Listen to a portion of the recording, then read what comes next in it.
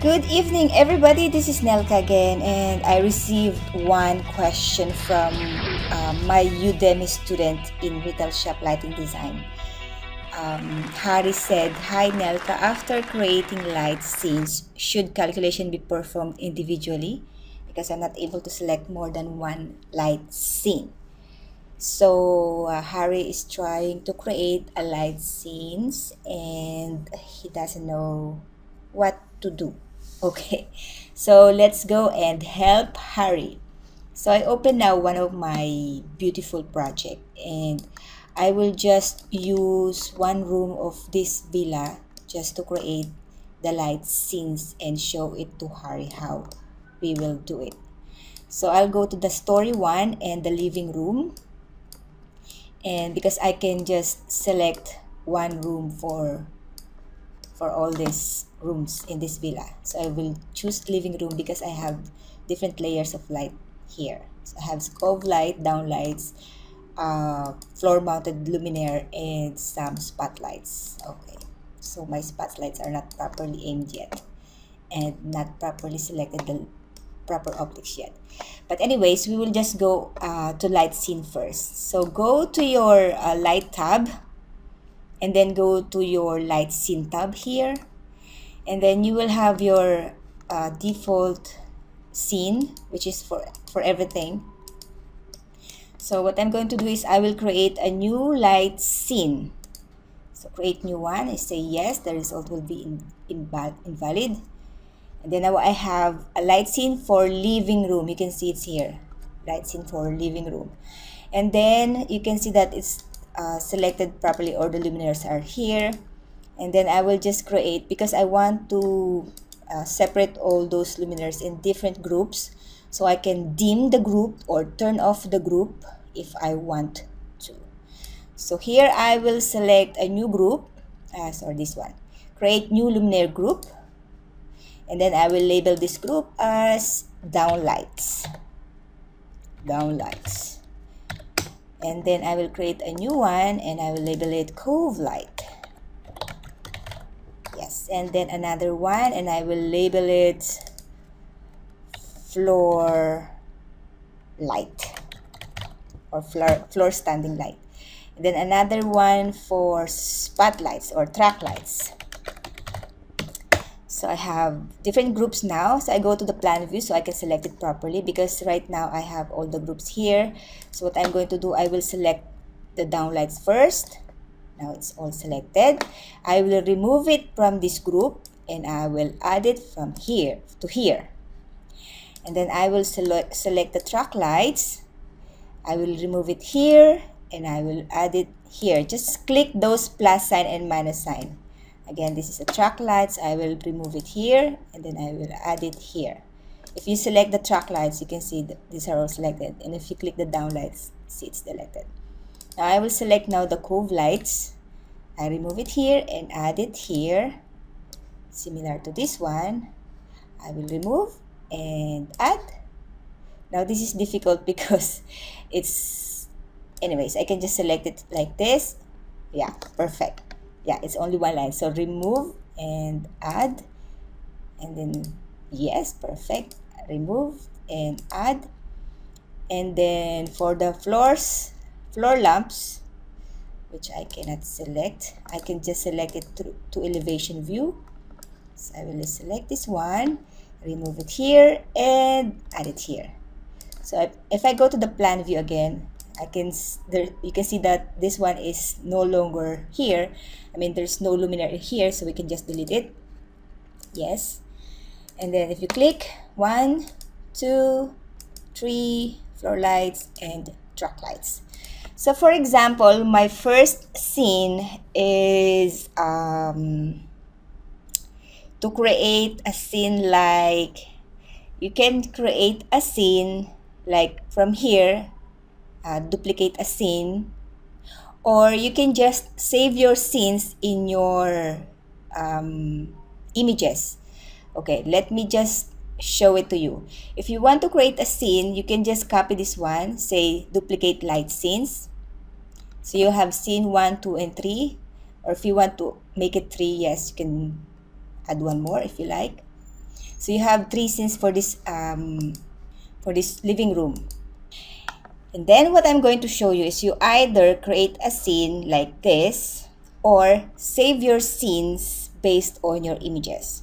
For example, in scene number 2, I will just turn off all the downlights, make it 0, and turn on the cove light and also the floor lights and turn off the truck lights.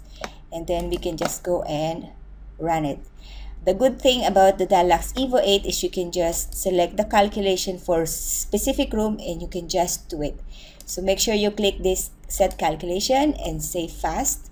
And in the fast, you can just calculate for an active light scene or only selected room. So whatever is the active scene, which I selected right now, which is scene number 2, will be calculated and no daylight is included. If you want to add daylight, of course you can add, but for this one, let's not add daylight. And then let's calculate. Okay, because this is a whole villa and I have lots of objects both inside out, so I think it will take time. So, but let's just wait. Okay, so it is done now. Very good. So let's go and check it here. So in this living room, I have 45.6 lux, and I will just check how it looks in the 3D and see. Okay, so this is your scene number 1. So this is what I did. I turned off all those downlights. It should be turned off, but it looks like it's turned on, but it's turned off. And only the floor mounted luminaires and cove lights are open. So let's go in the story tab. Very good. Look at that. Only the room number, living room is on, calculated. And if you go to the site, you can see it's only the living room is calculated. It's not much, but yeah, it's not calculated. All right, so so this is light scene number 1. And if you want, for example, to create your first view on this one, for example, this is my first scene, and I will just save it. Save new view and create make sure it's properly labeled. Scene 1, for example. This is your scene 1. And look how it is. Yeah, okay. And then if you want to go to the top view also, so you can see the aerial view of this scene, you can also save that one. Okay, I will save it as a new view again, and then say still scene number 1. All right, and if you want to save also the false color, it's also much better, so you can show it to your client how it looks in the false color. So save new view again and say scene 1. And then you go back to your light tab and create a new scene. And for example, this time I will not touch any scene here because I will just use the same scenes number 2, and I will just edit this one. I will make this one as fully turned on, cove light is off, and truck lights are on, and floor lights are off. And then just go and refresh. Press this one, just refresh it, and it will calculate on its own again. And so fast because it's already calculated. See, it's done already.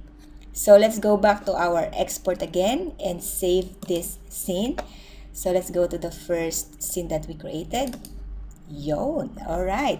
And then I will say save new view, and I will say this is scene number 2. Okay, I don't know the spelling of scene. Control C. I will just copy it. And then I'll go and press the other one, top view, and then press the save new view, Control V.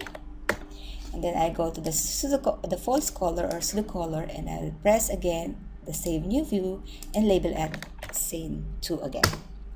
Okay, so this is how it looks when you create your scene number 2, which is all the downlights are open and also the truck lights. It's more brighter compared to the first scene. So again, let's go to the third one if you want to create more scenes. All right, so when you go to your documentation, it will be very amazing. And if you want to save these files and save it as GIF animation, it will be much better. It will be look like creating a different scenes. If you want, I can show it to you, but on the next video, how to create a GIF animation using your scene images. Okay, just to make yeah, okay, so that's it, how you do it. So if you go to the documentation, I will just show it to you how you can arrange your documents properly. So go to your selected outputs type, and let's say go to the views, for example, and then I will just select those scenes that we created. And where are those scenes? For example, scene 1, add, and then the next one, and then the next one. And then select all the top views, 1, 2, and 3. And if you made a mistake here, you can just press the up or down here.